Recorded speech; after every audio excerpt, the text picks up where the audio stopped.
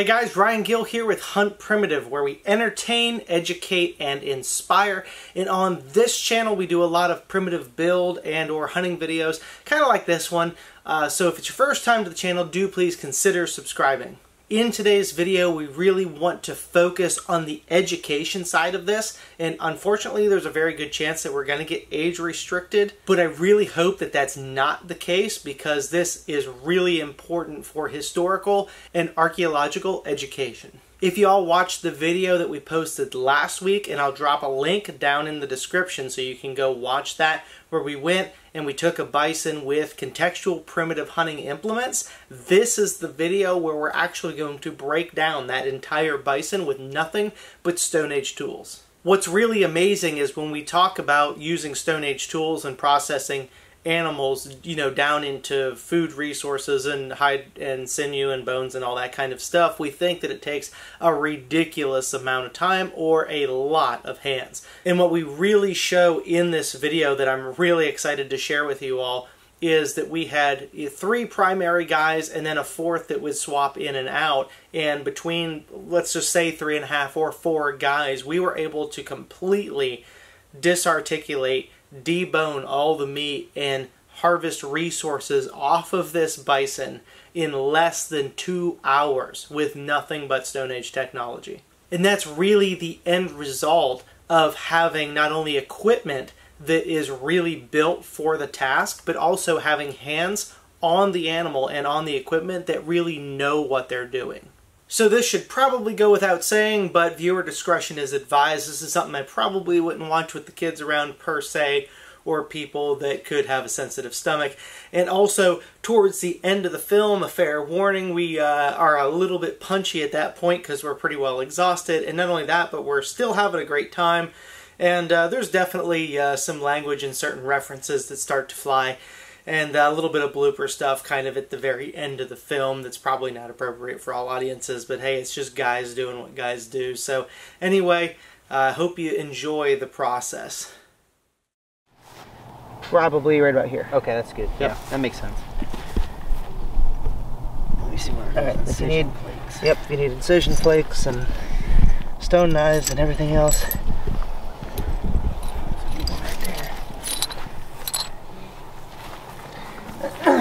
At least from the last one, what I noticed was the best was you gotta kind of part the hair a little bit. Once you just get it started, use the knife, because it's just basically in, and you don't have to do the entire incision with it. We good? Yep. Oh yeah, go for it. But they'll deplete on this hide really quick. Oh yeah.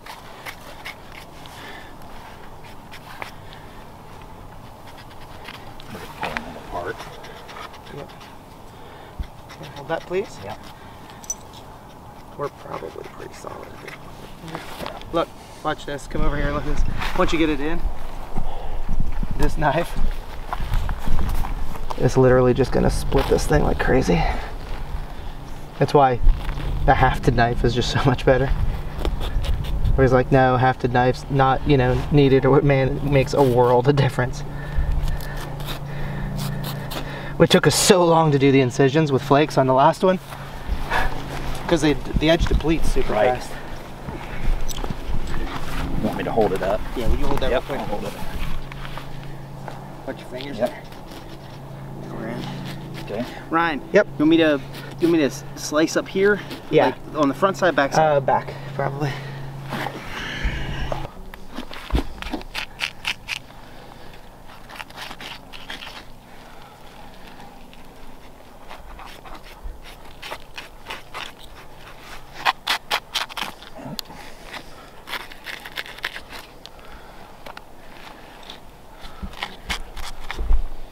Okay.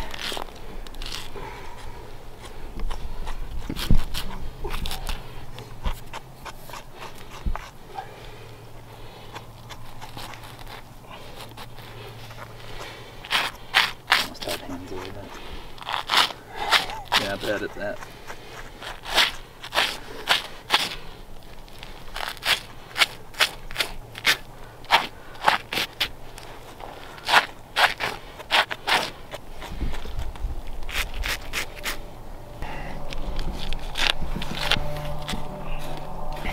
laying it back. Yeah, yeah, yeah.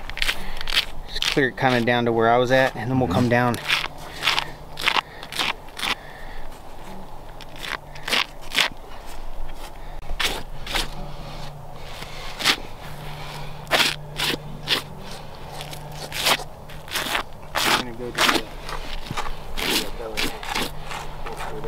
Pull and then just zip it right down the belly. Boy, I bet you would have loved to have this in man in the up north. Oh yeah. Yep. Would have been unbelievable. Yeah. While you're talking, or while you're doing this, obviously you don't mention the particular names where we get in trouble with stuff. Yeah. But while you're working there, tell Jim about your. Jim will get up close and tell him about your experience up there working on a moose. Last time I skinned a large game animal with stone tools, you know, we're dealing with much different quality of rock, dealing with more slate than actual high silicon content chert. So not holding an edge, you're having to resharpen much more, and just not really you know, being able to sharpen it to the level that it's going to perform near as good made the job that much more difficult. Not impossible, but definitely that much more difficult, time consuming, and energy.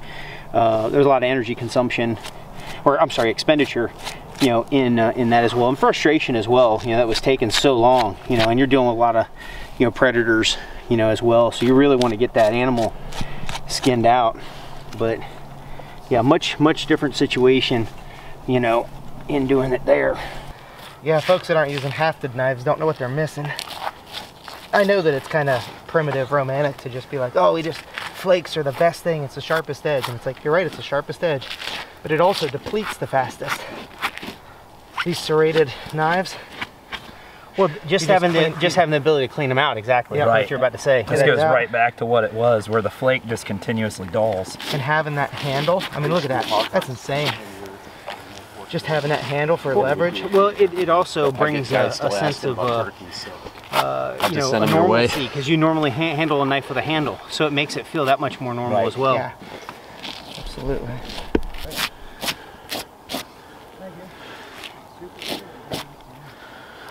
So we'll keep working This way, so we can roll it up. I can't pull any more. Right.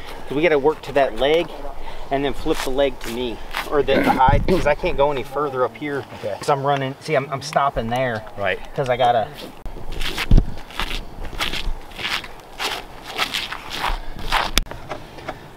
Set that up there. That right there's how artifacts get lost, though. Oh yeah. Or how tools get lost and become artifacts. And I think awesome. That's agatized coral. It's pretty, but it works even better.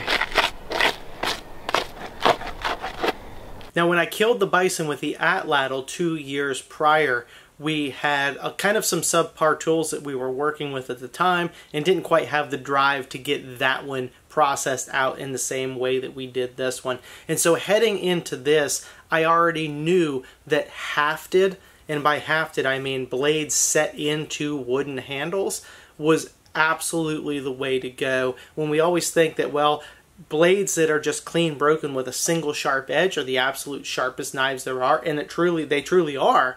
However, your hands working with such small abstract blades over a period of time, it really slows you down. And also that super sharp single fine edge depletes very quickly. Whereas when you have a hafted knife like this one, the serrations really aid in cutting. And as the serrations get full of membrane and flesh, you simply clean the serrations out with your thumb and it's ready to work again. So this is one that I actually used in the video. You'll probably recognize it. And so it's a piece of agatized coral, and it's a little bit more of a fancied up version.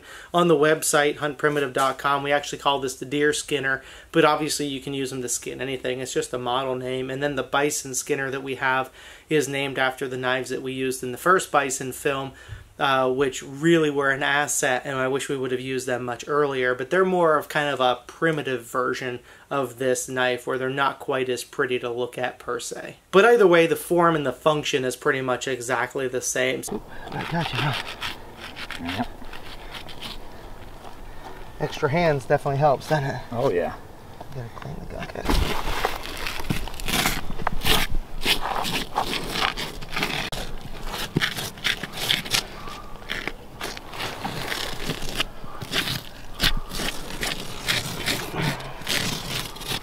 Beauty.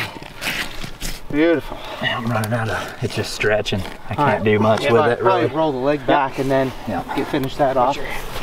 Ring this one? Yep. With it, with its shoulder blade is. I hate front shoulders. I really do. They're bad.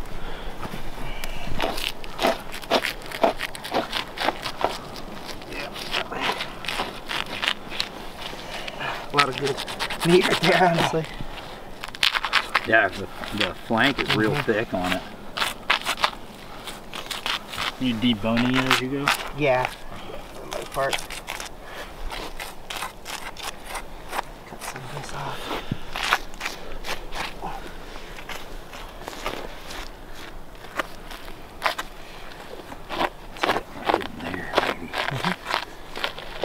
That shoulder. Yeah, I'm literally just using my hand. Massive. It's just coming right out. I'm just walking my hand up there.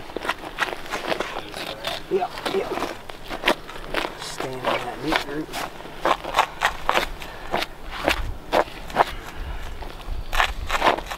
That's nice how they Beautiful. They lay on top of one. So it's a lot easier to parse them out. One piece right there.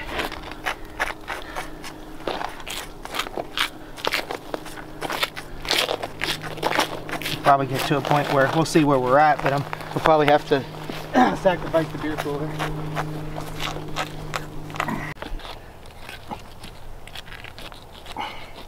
That right there, that's cool stuff. That is And cool. Yeah. This.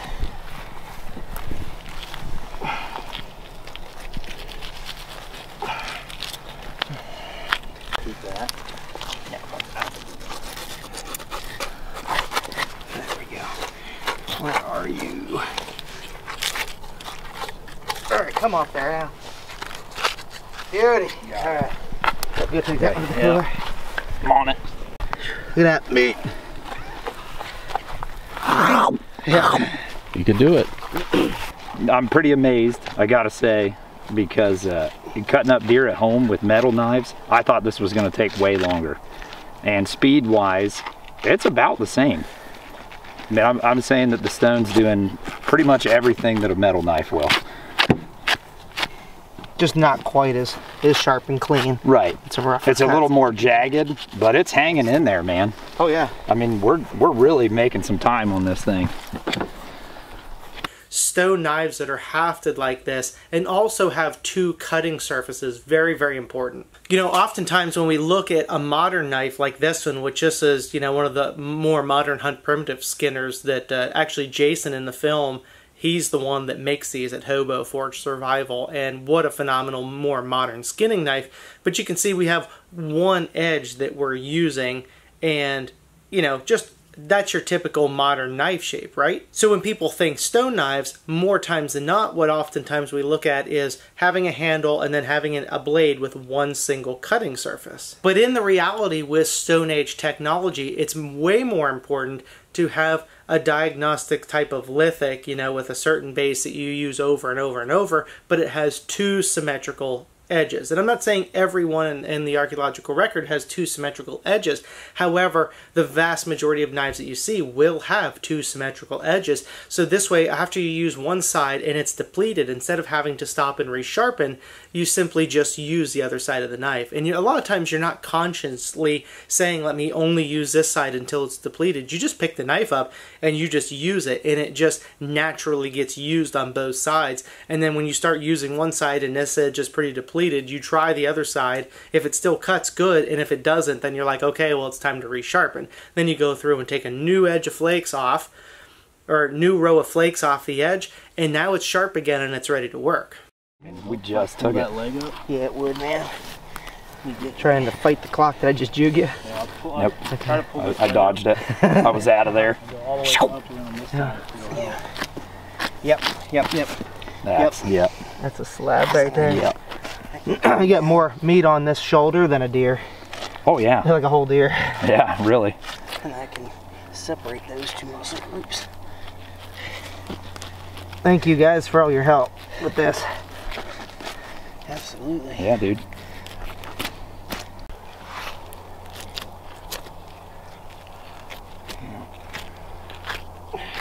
Just about there.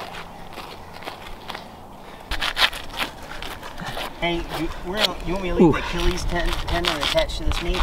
So you can cut it off later. That way it's all together. When you process it, it's probably better to do it that way. Yeah, whether you take it from the bend it all the way back that way. Just trying to have the last Right, come back here. Keep bending.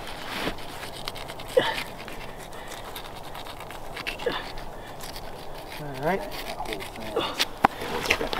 Is that for sinew later? Yeah, pound that out for sinew. And there's more down here, but we'll saw those bones off, I would imagine, and strip that out. But it's just, if you keep attached to the meat, it's there when you're ready for it.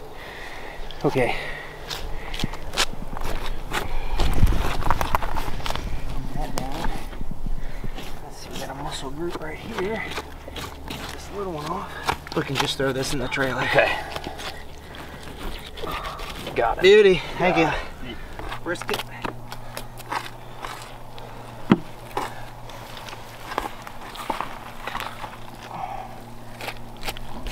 Yeah, I'm gonna try to do that and not lose my digits.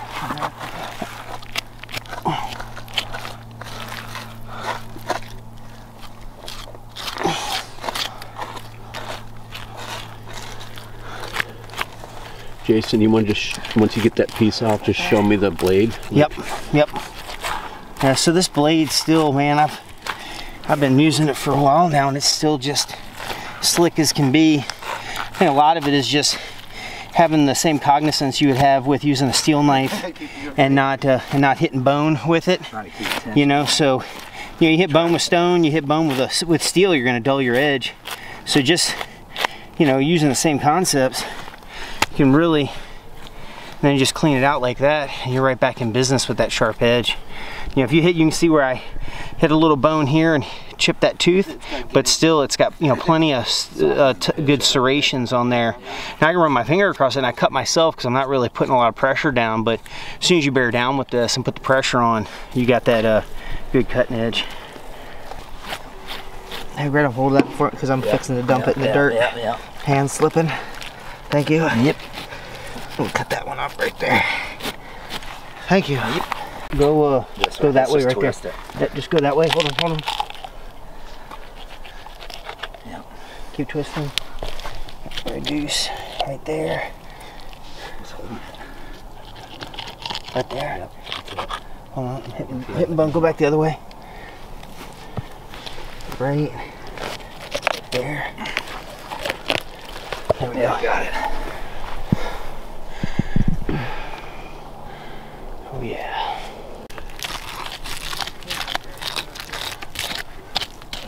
Nice. What's that? It's burger time.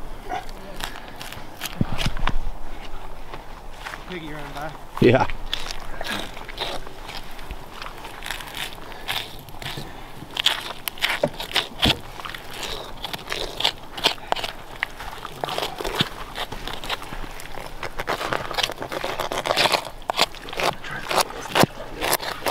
Are you gonna burger this kind of stuff? No, not. Okay. Try to get some of this. This is about as nasty as I'm probably gonna get. Is that? Okay.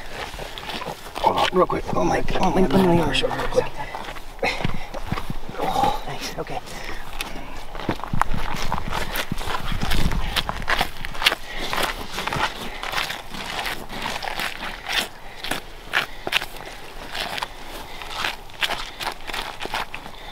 Could you yank on that a second? Yep. Get some tension there.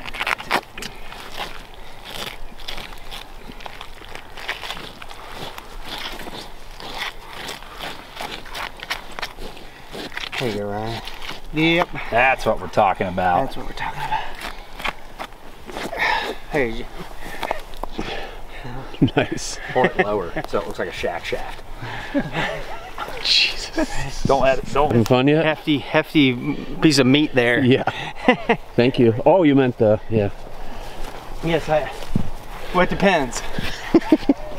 Depends. And now I got it. Yeah, you're a boomer. Yeah. Yeah, exactly. Oh.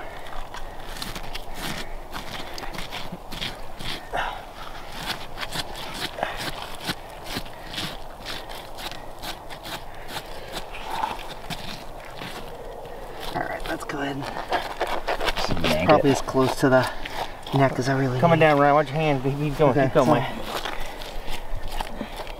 so- Membrane, I'm not sure. I think it might be still membrane. I think it is. I don't think that's the stomach. I mean, it's right on the other side of this, though. Yeah, It's I a know. very thin, deal here. I think once we clear this, Yeah, these all come out in one pouch. It's not like a hog or something where you have full Okay. guts exposed. This is It's rich. come out in one. Okay, that's good to know. It like stays in one big sack. Sure. There we go. Now we're through. There. Look at that. Yeah. Now we're through it. Are you keeping the tripe? Who? I don't want that honeycomb tripe. You can throw that away, buddy. No, not me. That's Jim. No. That's that menudo for Jim, buddy. Heck no. No, I'm trying not to Let it out. blow that up. But it's hard to I'm trying to keep it back. collateral damage. Yeah. How sharp that is. Yeah. Still, after all of this, I'm just barely touching it.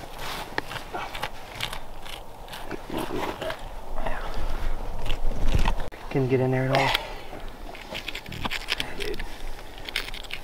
It's going good. We're getting into the good smelling now. Cut too much Back here, some more loose.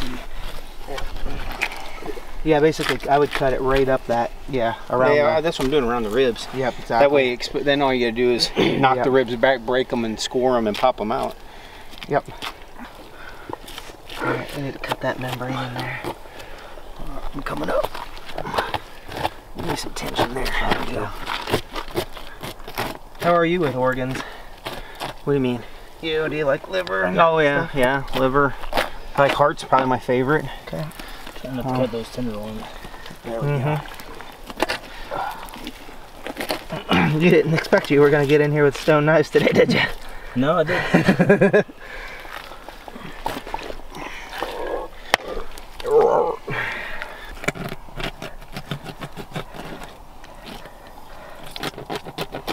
I'm gummed up.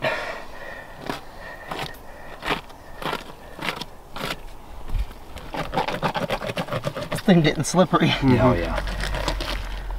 There you go. You get all that lung blood, man. Or as we like to call it, the animal's soul. That's we get into this chamber here, we need to start watching for stone points come rolling out. But Later. thumb through it. Yep, first shot did hit a lung. I'm gonna try to maybe help you pull on that. Yeah, I was side. about to say, that may be a good idea. I'm gonna try to cut All right, on you a little. pull and I'll, I'm pulling. no him. Oh, I got You're you. good. If you get, yeah, right where I grab a hold of that. Yep.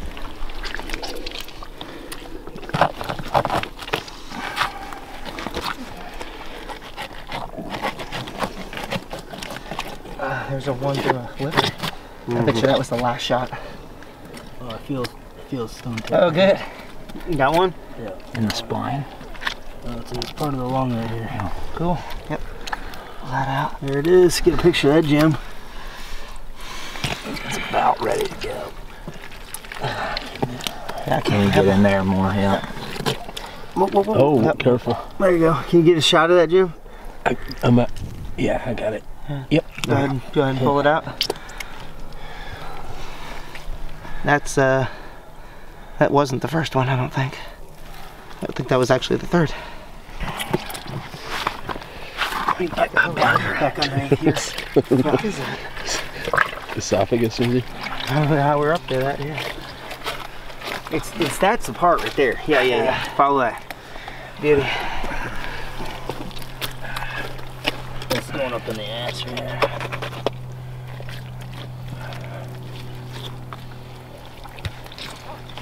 There you go. Joe's an animal. He was the right man for this job. That's right. This is like Joe's territory. Love it. Actually, the ass would be, but yeah. I'll take it. I'll take it. I'll take it. Yeah, guys got it so handled. I'm walking around trying to figure out where to get in, and y'all are just killing it. Pull Joe. Yeah, it's gonna be a tough one getting that out. Actually, as long as we don't cut the piss sac, you don't have to cut that out back there.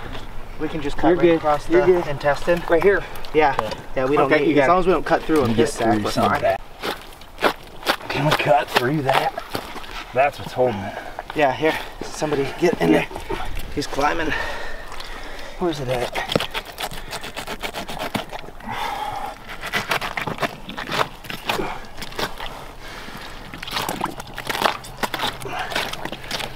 Hold on, whoa, cut back here, come back. Oh, there you go. Okay, it's out. There, now we got diaphragm, lungs, heart. Good. Break these ribs back. That's through it. There's the other side. Yeah, it's in there. Probably is. Is it in that stomach shit or something? I think it is. I really don't care about that obsidian point. So if I can you pull your legs back through here? There we go. Yep. Now we're talking. Yep. So you break the ribs back. Now you can. Now they're broke. Now you can just score them with the stone knife. Come across here and just score them down and take all those ribs out. Once you broke them. There you go. Okay, here it comes. All right. Hold on. So that's the fast way to take ribs out with a stone tool right there. And you get. Oh man, that's awesome. So you clean down a rib, go to the sternum, break the sternum, then you just fold it back till they snap, score them, and they come right out. That's awesome. Awesome. And now you have access to lungs, heart.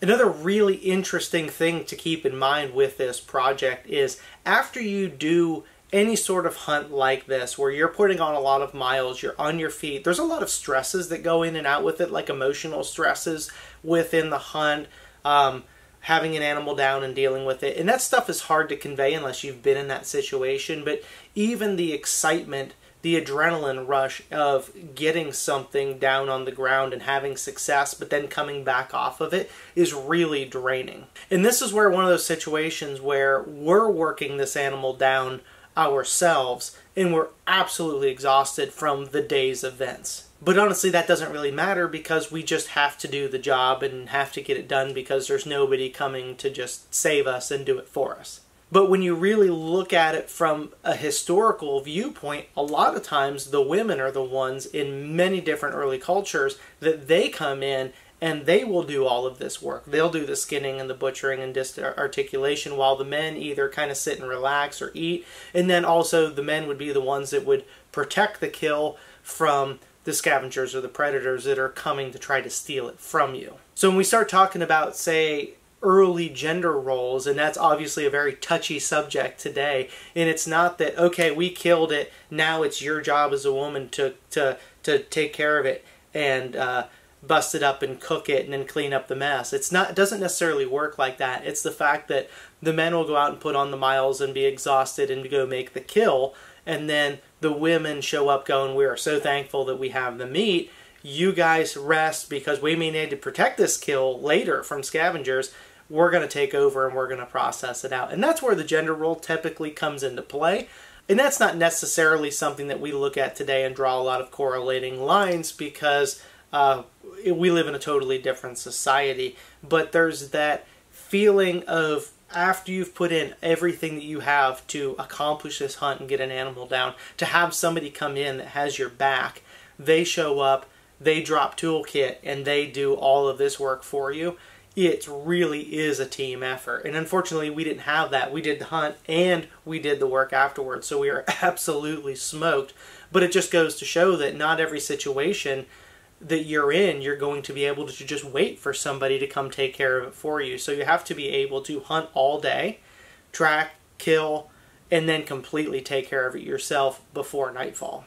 Just interesting perspective because there's no black and white answers to, well, men did this and women did this, and sometimes men had to do it all and sometimes women did way more than the men did. And it's kind of interesting to just see that you can't necessarily just say, well, I did my job and I'm out, and then we're going to wait for somebody else. Sometimes you do have to take the, you know, the bison by the horns and get the job done.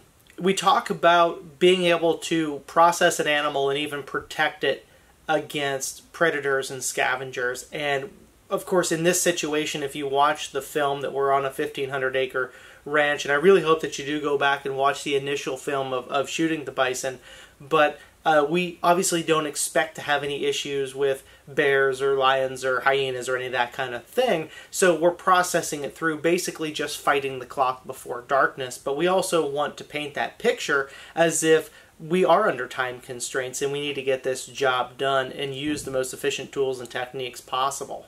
And we never really expected this to happen, and I've never seen this personally before, but we actually had 2 sow wild hogs come in that wanted to eat the kill. And I have hunted hogs pretty much my entire life, and I have never seen, I've seen some brazen hogs without a doubt, and I think the fact is that we hit it at probably the perfect time of year where these sows had pretty much given birth and they were suckling young ones, and so they were kind of desperate for nutrients and that meat to sustain their own bodies. And sometimes I think when you have animals that they need that, they also knew we were focused on this bison and tearing it down, and it was crazy that they came in looking to get scraps, and they were hanging out abnormally close, and I've never seen that happen before. But I think they were desperate for the food, but they also knew that we were looking,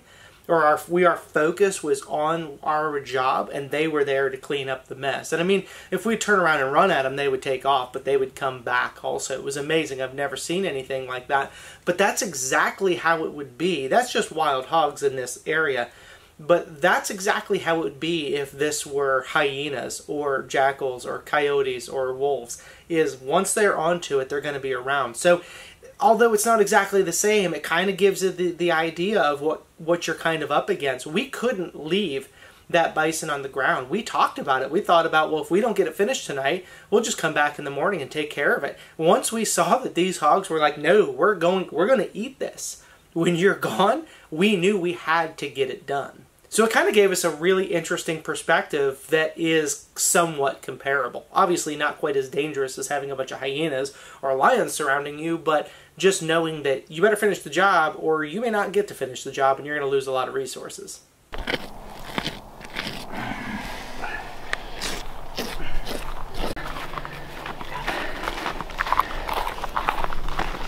Alright, now get a...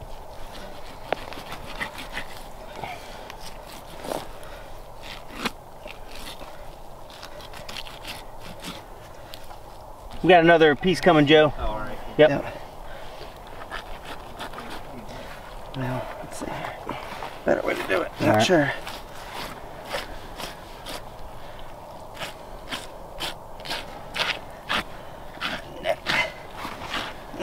There we go. Yeah. Perfect. Thanks, guys. I think that's about the last of the meat in it. Yep. Tiny bit. Except for the neck. Yeah. I mean, tiny bit over here. Yep. That's about it. That's clean. Let's get this head taken off, and then we'll. Let's cut through here. We cut down and find the spine. Right here. It's right there. Yeah.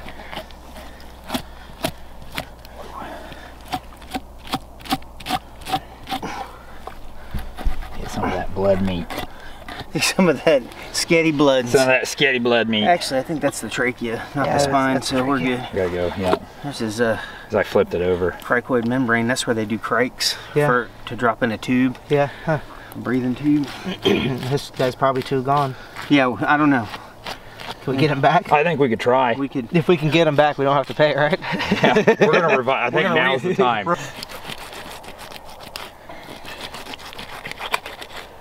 There it is. Found it. We found it. Wing nut. Found it. Done deal right there. Done deal. You keep doing your thing. There you go. Yeah. The last surviving. Yeah, let's try to. There it is. We got it. Beauty. I'm gonna pick that thing up. Okay, buddy. Well, maybe I'll need help. Alright, yeah, that's cool. Sweet. Just leave it. Will the hogs eat that up? And then we'll eat everything off of it, and what they don't eat, the buzzard will. So there were really times within trying to take this animal apart that we are absolutely exhausted just from the whole day, getting really hammered with the sun, and all we really wanted to do was quit. But we just know that you just can't, we can rest after it's dark. We just have to get the job done.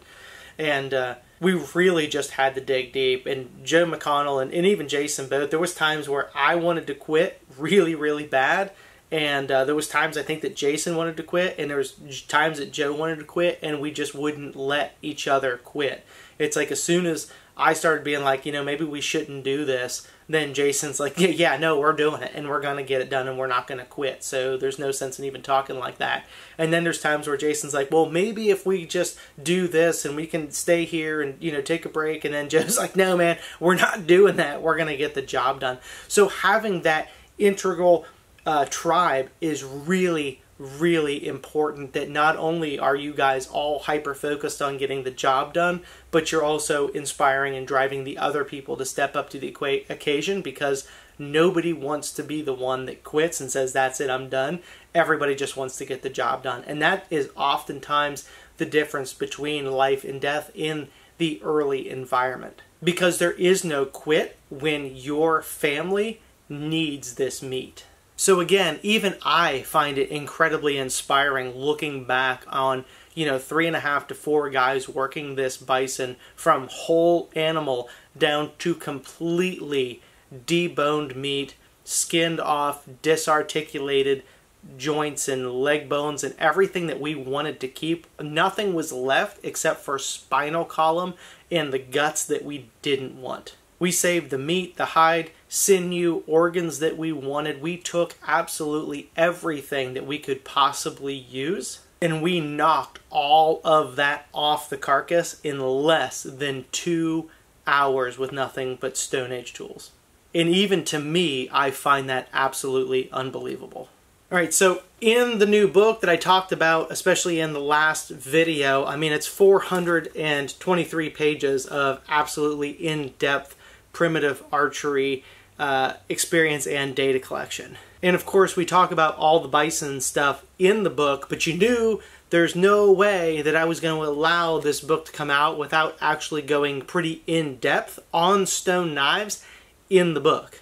So I quite literally have a chapter about not only the bison hunt, but also disarticulating and deboning the bison and talking about stone knives and how their form and function actually works best.